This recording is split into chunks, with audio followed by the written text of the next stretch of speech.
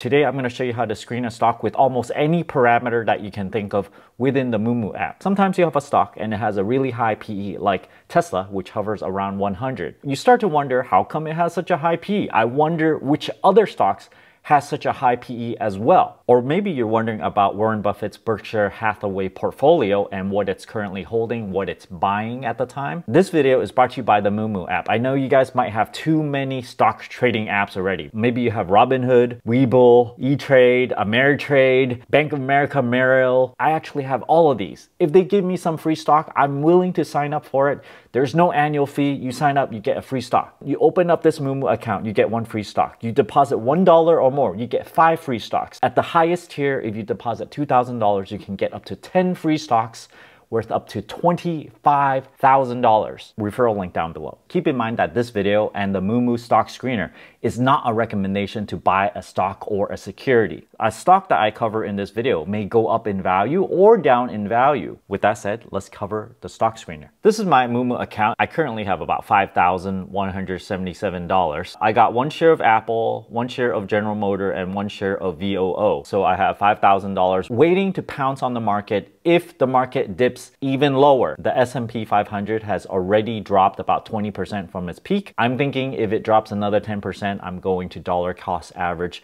the rest of this money in my MooMoo account into VOO. Go to quotes and on the top, click markets. And towards the top, you have things called paper folio, heat map, shareholding, stock screener, earnings season. Before looking at the stock screener, let's look at the heat map.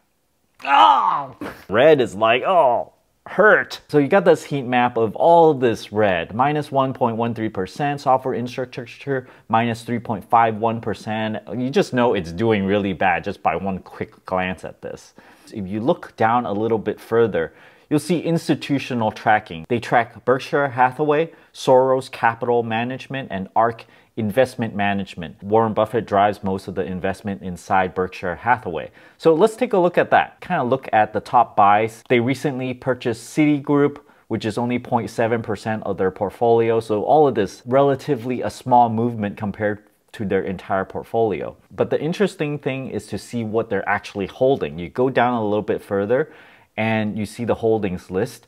There's the price, the percentage change in price, holdings, market value, $155 billion of Apple that they're holding, 5.5% of all of Apple that they're holding. The most interesting criteria is the percentage of portfolio. Look at this. They're holding an enormous 41.69% of Apple. You might as well call them Apple Hathaway or something instead. A long time ago, Warren Buffett was quoted saying that he doesn't invest in Apple because he doesn't understand it, because it's in the tech sector.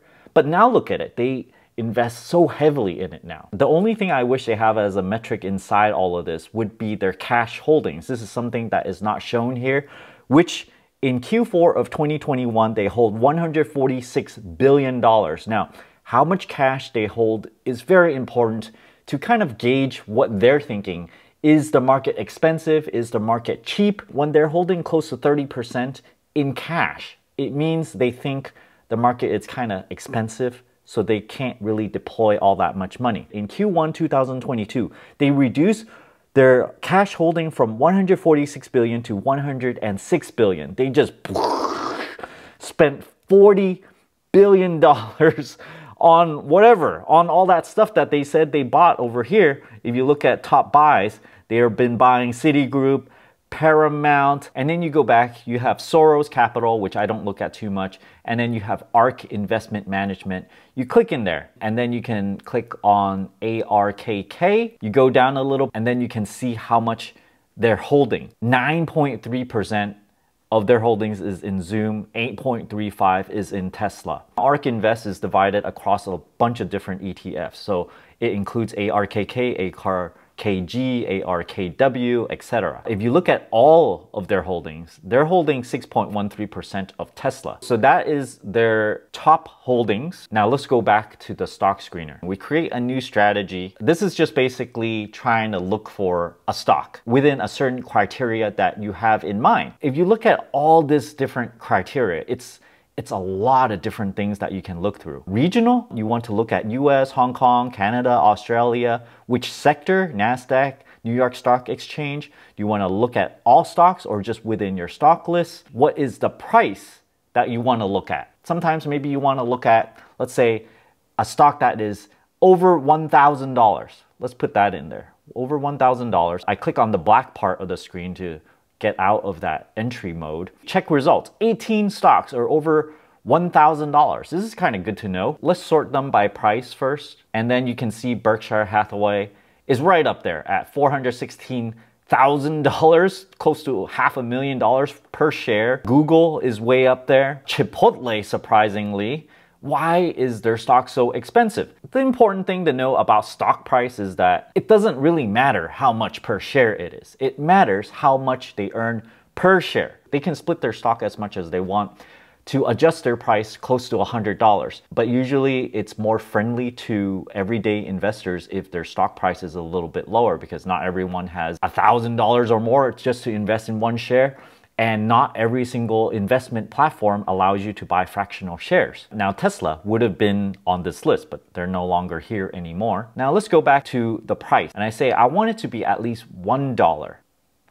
So anything that jumped up 25% and is worth more than $1 per share, here they are. There's only 8 of them today, and 25%, it's like some crazy amount of jumping. I don't know any of these. Regional Target Hospitality. This is not Target, the normal Target place that you go shop at. Now let's do something more interesting, which is looking at the technical aspect of a stock. I'm gonna clear out all these things and I'm gonna look at price that is over $1. Click under the technical over here. And let's look under RSI, which is the Relative Strength Index. If you look at the formula on how to calculate Relative Strength Index, it depends on the time frame that you're looking at. The relative strength is average gains divided by average loss. And then RSI is calculated by 100 minus 100 divided by 1 plus RS. So, you know, a complicated formula. We don't actually have to calculate all this. All we need to know is that the relative strength ranges from 0 to 100. And when it's at 50, there is no gain or loss. So the mid-level is when it's not doing anything. And when it's very strongly going up, it's over 50. So like if it's 70, 80, 90, then you know that, oh, there's a lot of strength, a lot of momentum going higher. Under technical, you have a lot of other technical indicators, MA, EMA, KDJ, RSI, MACD, all this other stuff.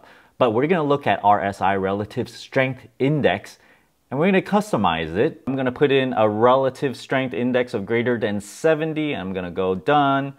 Check results. There's 25 of them. There's a lot of them that increased in price just today. When you filter them by RSI, you gotta prepare to see some stocks that you're not familiar with. Now, they do have other things that you can filter by, such as earnings per share, diluted earnings per share, profitability, operating margin, operating profit. If you're interested in a company that makes a lot of profit, that's one way to do it. Let's say their profits is over 1 billion. It would be kind of like blue chip companies, right? And you can easily recognize which companies these are. Berkshire Hathaway, NVR, Alphabet, AutoZone, Booking Holdings, Broadcom, so on and so forth. I hope this video helps add to the tools that you can use for your investing. Don't forget to give me a like and subscribe for more. Thanks for watching.